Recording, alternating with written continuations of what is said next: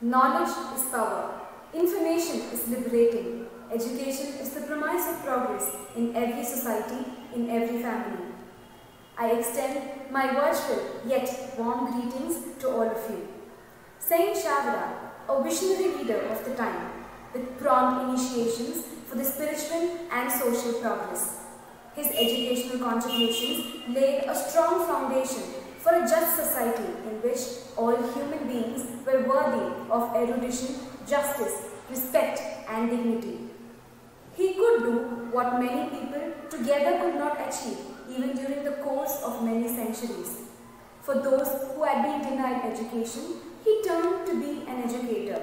For all who were deprived of books, he became an apostle of printing technology and an author by himself. And for those who had been denied knowledge, he became the disseminator of knowledge.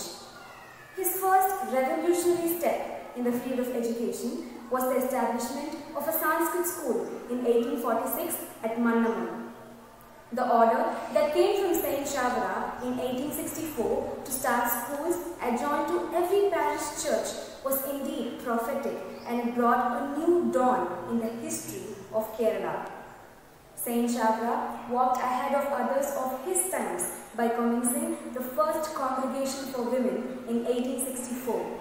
And it opened a new era of educational revolution for women, increasing their resourcefulness, confidence and dignity.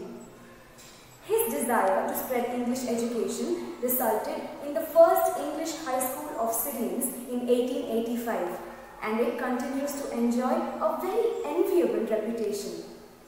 In order to encourage the downtrodden families to send their children to schools, he introduced the midday meal scheme about 1.5 centuries ago by taking contributions from the general public. This kind of a legendary legacy that he left behind in a span of 66 years still continues with over 1,200 educational institutions imparting knowledge to over 4 lakh students worldwide. The high literacy rate of present Kerala largely owes to the far-sighted policies as well as the impeccable foundation laid by Saint Chavara, very well known as the father of literacy.